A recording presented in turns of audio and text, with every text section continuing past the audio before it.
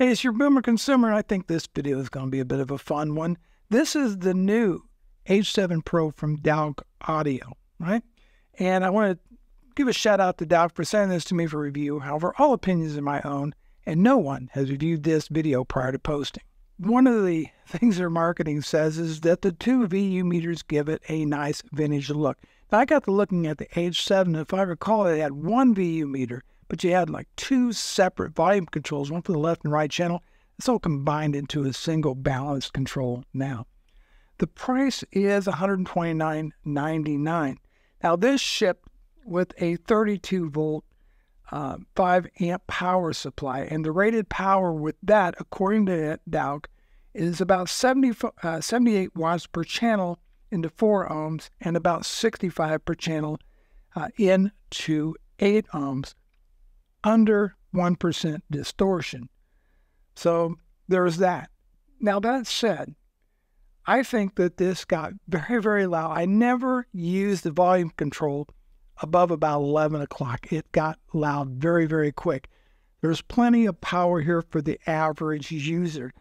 This isn't meant to, fill a concert hall space with loud volume, but for its design and its purpose, whether it's a small home office, a den, a bedroom, something like that, I think it's going to be capable of more than enough power to drive a great pair of speakers to pretty loud volumes. So in the box, you get the H7 Pro.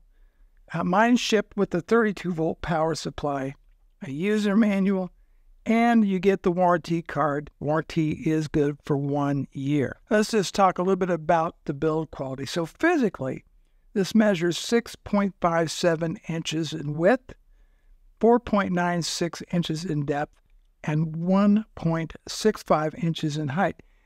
It's a all aluminum enclosure on here. It never got hot, even when I poured a lot of power to it. It did get warm, but it didn't get really, really hot. Okay, so you have this nice metal body on here. Weighs just under 2 pounds. And the meters on here are adjustable. So if you listen to like lower volumes, but you want to see those meters go, you can adjust that. And those are located underneath the H7 Pro. Oh, and I should mention these knobs, the knob feel on here. The volume control has a nice click feel to it. I don't think you can hear it, but you can feel it, the steps on there. These appear to be metal, and they do have a nice knurled texture on them. So looking at the front, you have volume meters for your left and right channel, the balance control, your volume control, and then you have a switch for your inputs on here, whether you're using the XLR or the RCA. I have not used it with XLR, but I did use it with the RCA, and then 3 positions, RCA, XLR, and then off. Let's go ahead and take a look at the back of the H7 Pro. You get 2 XLR inputs. You get RCA inputs. There is an RCA output, which I believe they want you to use that, say, with a powered subwoofer. You get your binding posts for your speakers that accept with bare wire and also banana plugs. And then finally, you have the power connection right there. Let's take a look at the bottom. I don't know if you can see these. There we go. But on the bottom would be your adjustments for the meters. Now, when I was testing this, here's the sources that I use. I used the Golden Wave Serenade R2R DAC from Hi-Fi Man. I also used all CDs this time, and that was from the NAD CD or C538 CD player. As far as speakers used, I used the Klipsch R51Ms and the KEF Q150 speakers. Now, for music selections, the first CD I listened to was Asia from Steely Dan.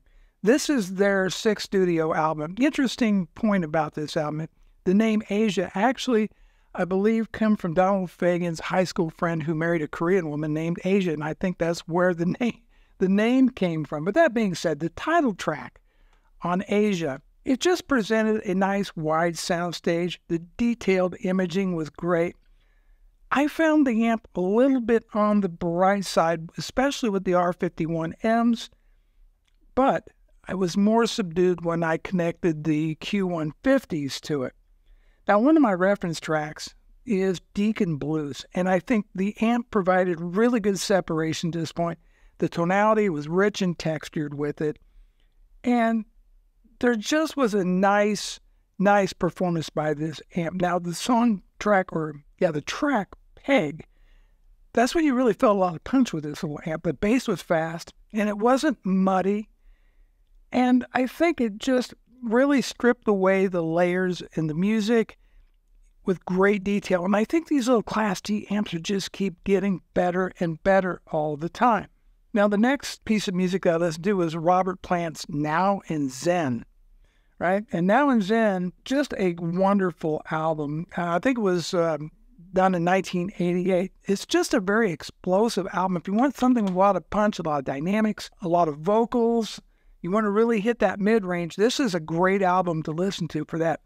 The track, The Way I Feel, the H7 Pro always seemed a bit north of neutral on the vocals. I just felt it was a little overly bright, but everything was crisp and clear on this, and the instruments just had that right amount of pace, rhythm, and timing, also known as Pratt. That's what gets your toes tapping, and that certainly was the case with the H7 Pro. Now, the final album that I used to audition was the Rolling Stones' It's Only Rock and Roll. Now, this is their 12th studio album.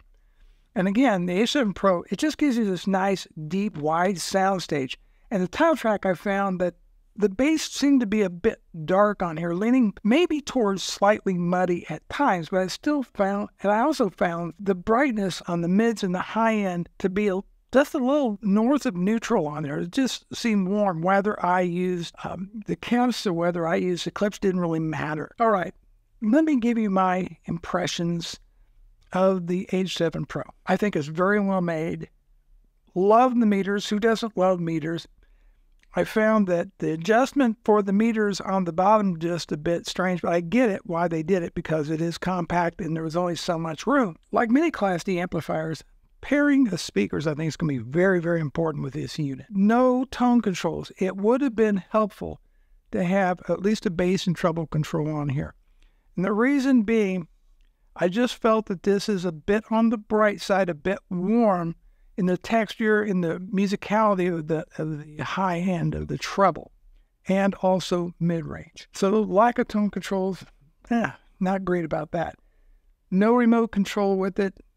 Okay, I can live without a remote control. So my honest opinion is there is some excellent competition out there in this space. But given these beautiful meters, it does have excellent detail, just fantastic soundstage and imaging. I think this is a real contender in that price range for your dollar, and I certainly think it deserves some attention. And that is it. That is my review of the Douk Audio H7 Pro.